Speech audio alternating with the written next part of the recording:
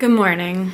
It's actually Monday. I did not film at all yesterday. I was working really hard. Actually, Sundays are my days that I have homework to do. I just was sitting in a couch all day, and I know that's not much different than some of my days, but I have found it a little bit more difficult to film here while I'm staying with Dawn. It's just weird to film when you're seeing a friend and spending time with them. I am working on getting better about that. I know that everyone else that does this does the same thing. But yeah, today I ended up changing my plans a little bit. I'm staying a little bit longer. I was supposed to be leaving today, but I'm actually not gonna leave again now until Friday. So today Dawn is at work and I am going to be doing my own work and editing the first video to be put up because things got a little weird, but I've already explained that in the first video. Yay. I'd like to let everyone know that I just spent a good 5 minutes looking for my car keys, including searching through all of the bags that I have here and freaking out. They were in my pocket. So we're good. Sheetz is one of my favorite places ever to get food, and I never get to do it when I'm home. So I got some today because it's right down the road from Dawn, and I'm pumped.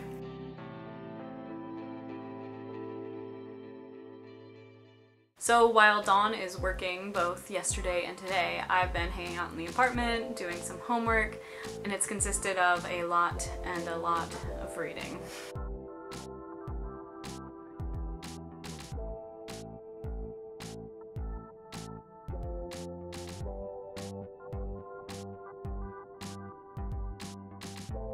Last week and this week, for some reason, my class has just been really busy. Like, we've just had a lot of assignments due. And so it's difficult to try to balance that along with traveling and everything else. But I think I'm managing to do okay. Point being that, like you saw yesterday, I went out and got Sheetz for lunch. Today, I decided to drive a little bit further and go to Panera and hang out there for a little bit. It was not nearly as productive of a lunch as I had hoped.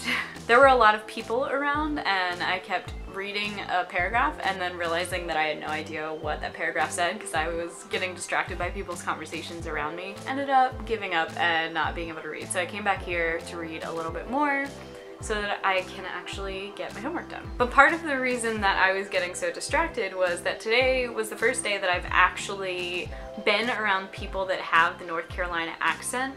Now, I know that sounds so weird since I've been here since Thursday night and it's already Tuesday, but I guess in this area and like the people that Dawn knows from around here, none of them are native North Carolinian.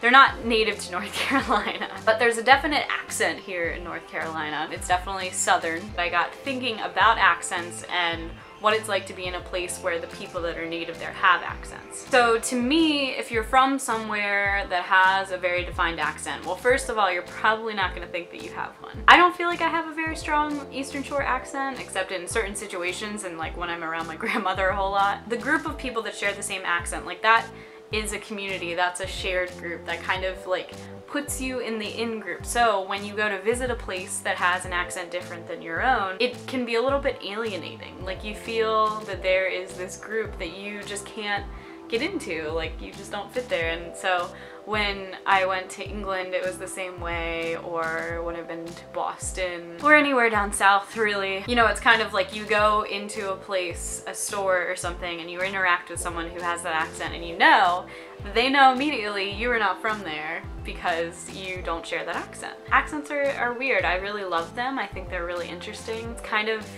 sad to be on the outside when you're in a place and everyone's got this accent. By no means does this mean that you shouldn't go traveling to a place where the people have an accent different than yours. That's the end of my thoughts on that. That was really long. It's probably going to take up way too much of the vlog.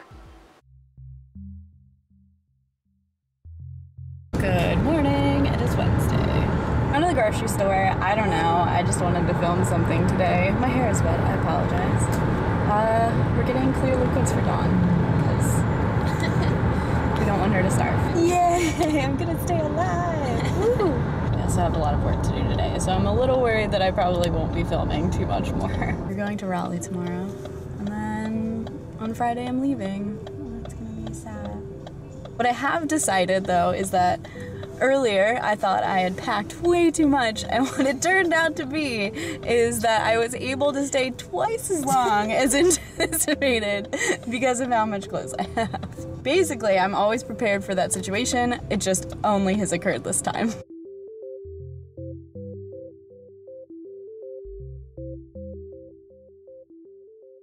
Good morning, everyone. It is Friday morning and I am on the long road back to Maryland. I didn't film at all yesterday. It was kind of a weird day and there wasn't like a whole lot that I could film, so I apologize for that. Hopefully, now that I'm gonna be getting back home and back on my schedule, it'll be better, but this week is just gonna be so choppy. I am like 2.5 hours out, so that probably means I'm like 2.5 hours in. I'm about halfway, I would say. Traveling is weird. Traveling is really weird alone. When it's just you and 5 or 6 hours of road. It's very strange. But my biggest traveling tip is to download some audiobooks. I actually just finished the one that I started on the way down, about to start a second one. I did notice that when it was like really intense traffic-wise, I completely missed out on like a good 15 minutes of the book. So, oh well. I would say audiobooks or podcasts, really good idea for long drives, as long as you're comfortable having your mind engaged in 2 ways. That's fine. Back to audiobooks and driving. I've made it back home and Suki is really happy about it. Hello, it's me. I was wondering if after all these years you'd like to meet to go over everything. They say time's supposed to heal you, but I ain't done much healing. I'm going to my going away party tonight, so I'm gonna take you along. Say small like a cat.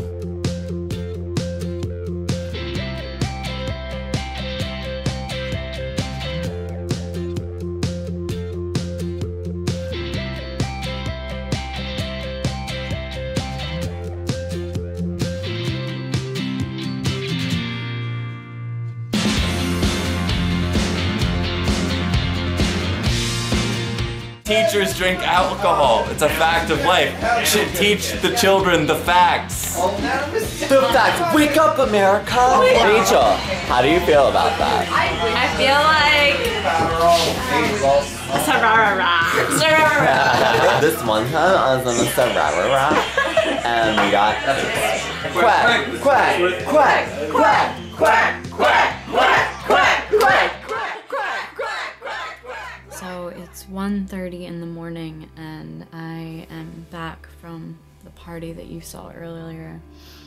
And I guess while we were at the party, it was just kind of like becoming well known about what was going on in Paris and what had happened earlier. And I was like scrolling through my newsfeed and kind of feeling it at the party, and now I got home and I've been scrolling through my Twitter feed and reading things about it, and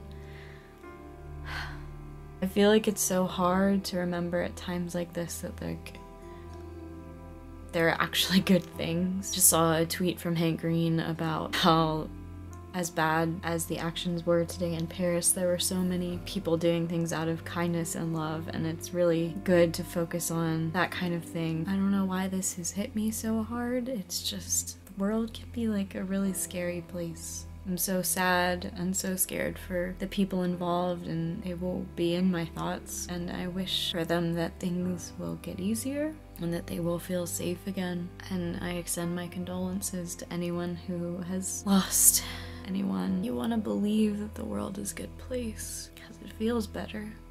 It's weird when stuff like this happens because you almost get angry when you're looking at social media and trying to learn more about it, and then you are scrolling through your various feeds and you see people posting things that are unrelated and even happy, and you wonder how they could be doing stuff like that. when something so horrible has just happened? And do you feel bad that you are so privileged to have not just gone through something like this? I left Paris.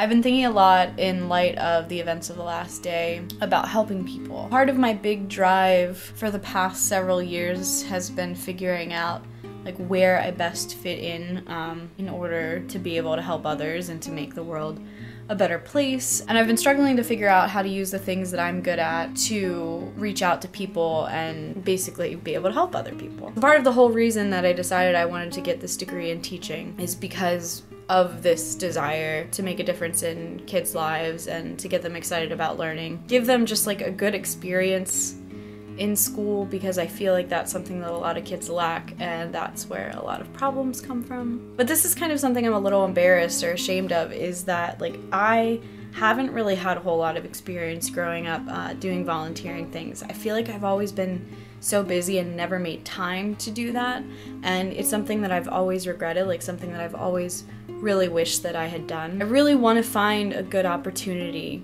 to volunteer and to help people, to take the privileges that I've had in my life and use them to be able to make other people's lives better in the best way that I can. So I'm a little stuck at the moment. I probably talked about this, but I kind of live in the middle of nowhere. I feel like there are more accessible volunteering opportunities in more urban areas, places where there's more things going on. So I'm really just trying to brainstorm how I can make a difference from where I am until I get to the place where I'm able to move. Yeah, I don't know. That's a thought for today. Been brainstorming, thinking about that while doing my homework. If you guys have any thoughts, feel free to let me know.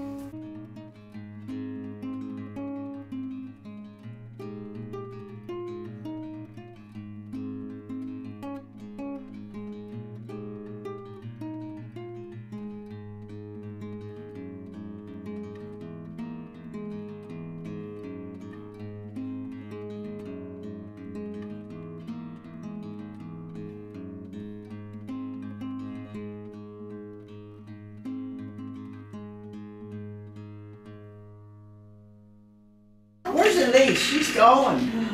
Where's Elise? Where'd she go? You better go find her.